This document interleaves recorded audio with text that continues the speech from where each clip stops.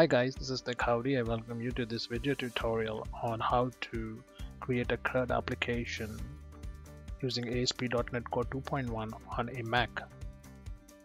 For creating an ASP.NET Core application which implements the CRUD functionality, we would need to install SQL Server on our Mac operating system. As you know that we cannot directly install Microsoft SQL Server on our Mac operating system, we have to install it either on a virtual machine or a container-based application like Docker. I have already installed Docker and instance of SQL Server on my Mac operating system. In case if you don't know the process of installing SQL Server on a Mac using Docker container, I have created a step-by-step video tutorial, and the link for that video tutorial is available in the video description. I recommend you to first go ahead and watch that video, create your SQL Server instance within the Docker container, and then start watching this tutorial. So assuming that you have watched my video tutorial or you have already installed SQL Server instance on your Mac using Docker container, you should have Docker up and running.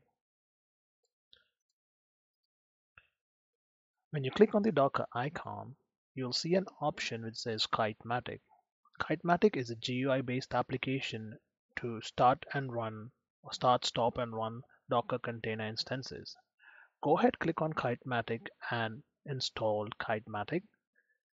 I have already installed Kitematic, so I'm just going to run the application.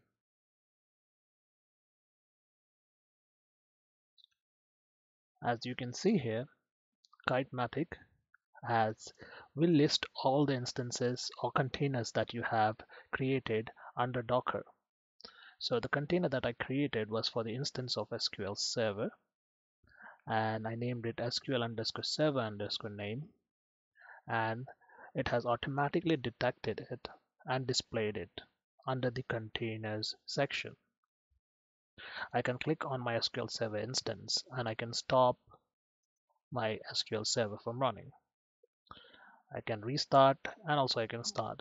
So there are many options that I can use under Kitematic to manage my SQL Server instance or to manage my containers. Now, the other application that you will need is Microsoft Visual Studio 2017. This is an IDE that is provided by Microsoft, and it's freely available from the Microsoft's Visual Studio website. Download the community version. In case you have not downloaded Visual Studio, go open your favorite browser and search for Visual Studio for Mac. The first link, just click on it and just download Visual Studio and install it. I have already installed Visual Studio, so you go ahead and install it. In case you have already installed it, let's go ahead and create a new project.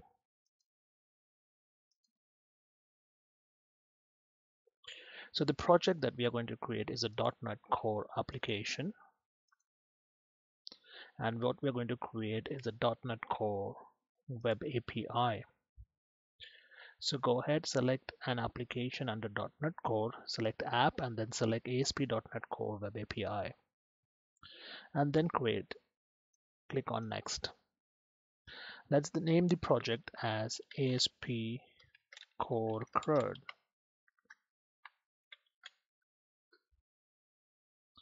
It's going to store it into its default location projects. If you want to change the location, you can go ahead and create a new folder, and you can then give the link of that folder to store your solution.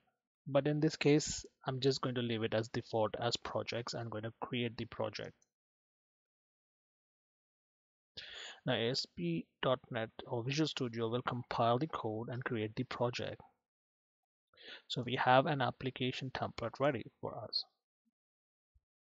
I'm not going to go into details of what each folder is and what each folder contains because that's not what this tutorial covers. So without wasting any further time, let's go ahead and create our CRUD application. So first thing you would want to do is right click and create a folder, and let's call this folder as models.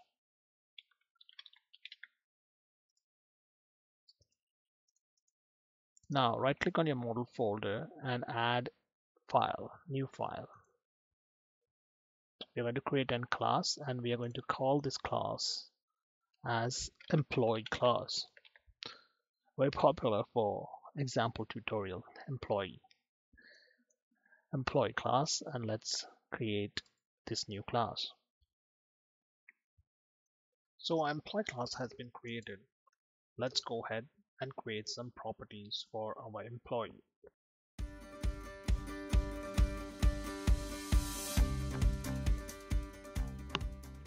So our employee class has been created. The next step that we need to do is to go ahead and create a connection string to connect to our database. But before we create a connection string, I want you to go ahead and run Azure Data Studio. Once your Azure Data Studio is open, go ahead and try to connect to your local host using the username SA, which is System Administrator, server name as localhost, and the password that you used to create your SQL Server instance.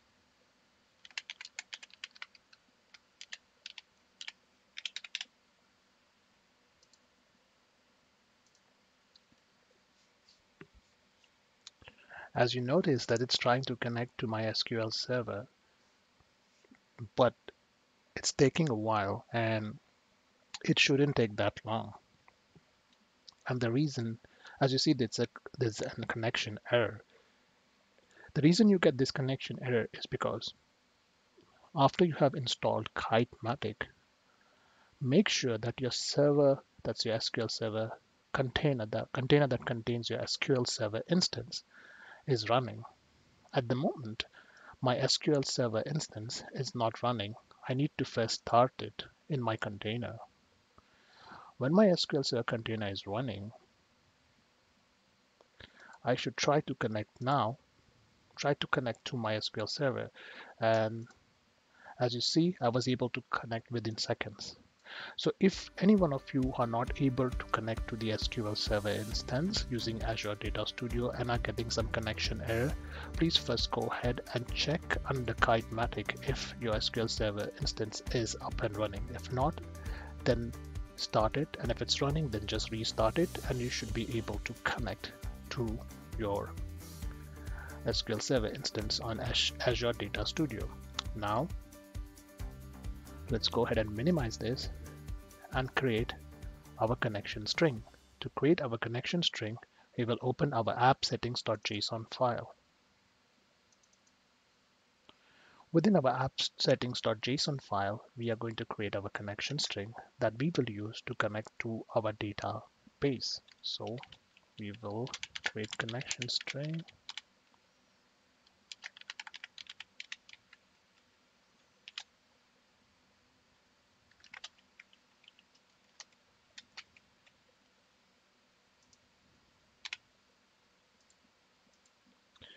So first thing that we need to provide is the name of our connection string. We will name our connection string as default connection,